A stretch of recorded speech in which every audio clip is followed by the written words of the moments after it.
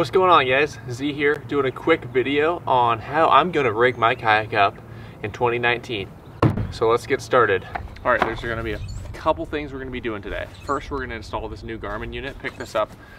As you've known in my last couple videos, I've been running the Striker 4. Well, now we've got the GARMIN ECHOMAP Plus 63CV. That stands for Clear View. And of course, we're gonna be running the Scotty mount. Gotta reinstall this. Actually, I gave my other one to my dad, so I'm gonna put this one on this kayak. He's got the other one on his kayak, running my old Striker 4. So it's gonna be a good setup. We're gonna have two good kayaks to bring out at any point in time and find and catch a lot of fish with. So we're gonna kind of do a time lapse probably of me working on my kayak, and I'll show kind of how I install my deucer on this and how I set up my battery box and everything with that. So let's get started. All right, let's see what we need for today's projects. First, we need our Scotty mount. That's gonna be connecting our transducer to our boat, and it's gonna be easy detach and attach. Next, we're gonna need our 12-volt battery. I've got a 9 amp hour, so hopefully that should run all day for me. 9 amp hour. It's probably running a little less than an amp per hour, so we could probably get 10 hours off that at least. Need zip ties.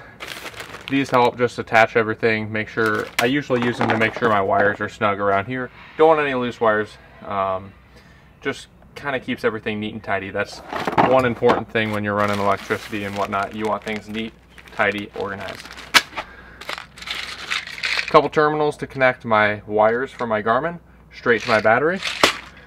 And then I've got my battery box. This is just an empty ammo can. I'm using an ammo can that holds 50 round. Let's see here. So we don't need that. I'm gonna come in here. What I did last year, I made one of these for my dad. I'll kind of show you. I'm gonna Dremel out the inside just because the battery doesn't fit in there perfectly right now. So I'm gonna Dremel these out, and then I'll be able to drop that battery right in, drill a hole in the top, and we'll be able to run the wire out. So we don't need that tag on there. We also need a screwdriver today, Phillips and flathead, and a pocket knife for opening packages. Our battery box is going to end up looking like this. Wire coming out the top, easy access for recharging. You can use it ice or open water, carry it around. It works perfect for a 12-volt battery. All right, let's open up this Garmin and get this attached to the boat.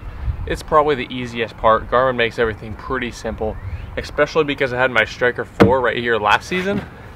I'm just gonna drill it into the same mount, put the 63 CV right here, and it'll work slick as all get out. We have our unit. Nice cover on there, I love that. Comes with it. We don't need that right away because first we're gonna take our mount, just a simple mount, and we're gonna attach it right here. Let's zoom in and show you guys. Wonderful. As you can see, pre-drilled 3 holes. What I did, I come in here, lay this right here and put a Sharpie mark just so I know exactly where the holes go. And then I'll be able to drill this bad boy in. So let's get started.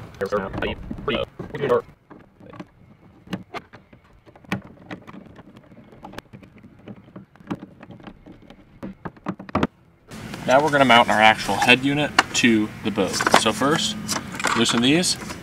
We're going to take our mount and hold it out. We know we want it right here, so we're going to set it there. Take a screw, just like this. Screw that in. Now we can come in here.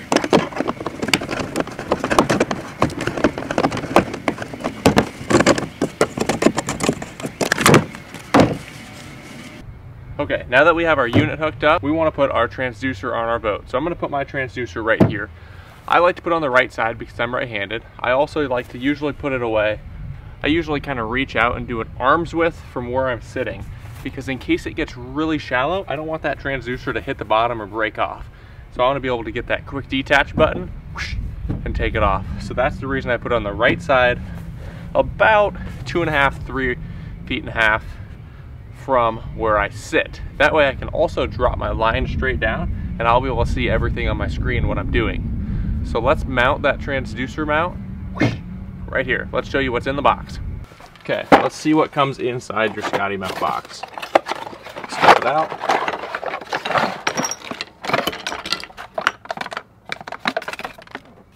Okay, directions, all your screws and components there. This is your quick detach piece that's going to be able to go in here. But right now, all we need is this mount to put on our boat. This is the actual arm. This slides. And this holds everything in place. Alright guys, one thing to note is that this guy doesn't come with any screws. So I found a couple screws in the garage that I'm going to use. They all sit in there nicely. They're kind of long, but it doesn't matter. There's nothing really under there. They'll hold that nice and tight. Get our drill out. And we're going to go ahead and it'll say inboard, so we want that on the inside. And we're going to drop each one down.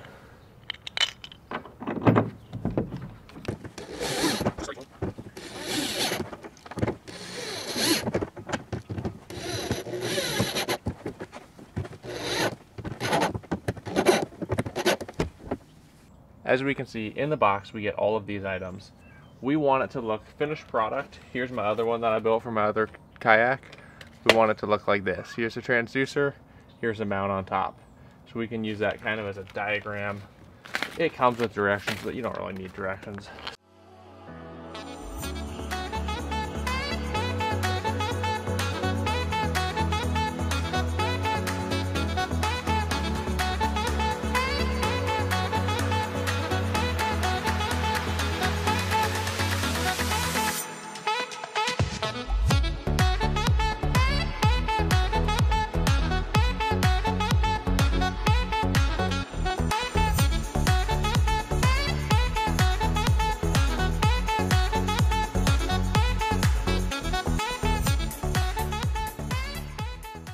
Now we're going to check to kind of see how this lines up. I'm going to raise my kayak a little bit, so I set it on the steps.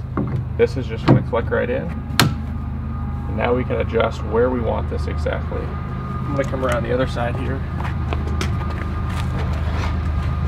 So I can tighten this up. Once your transducer's on here, I like to take zip ties and run my wire up. And just keep an eye on everything just to make sure it's nice and snug, out of the way.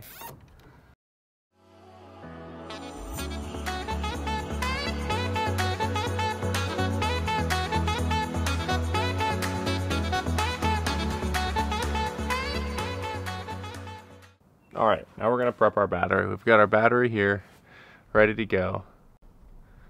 And in order to do that, all we're going to do is take the Garmin cord that came out of the box.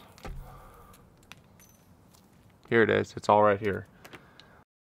Now they're going to give you extra wires. This yellow piece is your fuse, you want that, that's on your red.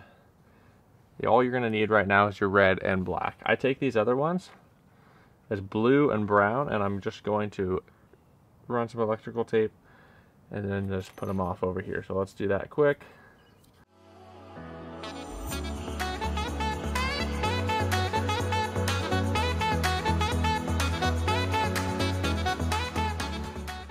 Okay, now we probably have enough poking out of each end, but I've got these little clips that I'll be able to slide right on the back of my battery terminal, just like you would if you were buying a Vexlar or whatnot. They work really well.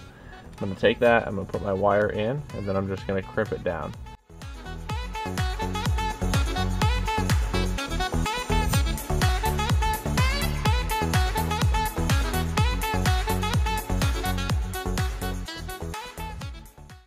Okay, now that these are attached, we'll be able to run these to our battery terminals. We've got our red and our black. Let's run our red to this side and our black to this side. Now we should be able to plug this in the back of our Garmin unit. I've got a 4-pin adapter. Garmin does make an 8-2, but for the Striker series and this ECHOMAP that I'm running, it runs a 4 right here. Let's give it a whirl. We're going to run our battery to the back. You always want to make sure you line up your grooves on these Garmins. Run that there. We can tilt our screen up however much we may. Power. We're live. Hey guys, sorry about the weird lighting. Of course I forgot to film an outro, so here we go. Thanks for watching this week's video. I hope you enjoyed seeing how I rigged my kayak. Everything from the electronics, to mounting the transducer, to rigging up the battery box. It's all interesting, and hopefully it'll help you guys rig up your kayak in the future. This week's 7 Fish Intern of the Week is kind of a special one for me. A couple years ago, I worked at a camp, and I taught archery and did fishing and all sorts of stuff. Well, one of my kids, Ben, loved to fish. This kid was from Florida, so he got big peacock bass, he got big largemouth. Well, our camp wasn't in Florida, so we would go down after dinner every night and we'd catch bluegill, we'd catch crappie, and it was a fun time. But before I left camp, I gave him a lucky lure that I used to use. It's a Strike King crank, if I remember right. I can't exactly remember which exact one it is. I've got one in my tackle box, but I don't know the color name. That's beside the point. I gave him that lure and I said, hey, this works well in Nebraska. Why don't you give it a try on some of your bass in Florida? Well, Ben did. He caught a very nice largemouth. Check out this fish. We'll throw a picture in somewhere around here. Congrats, Ben, on a nice fish. Keep on after it. Tight lines. To everyone else, thanks so much for watching, and have an awesome week. We'll catch you next week. Thanks.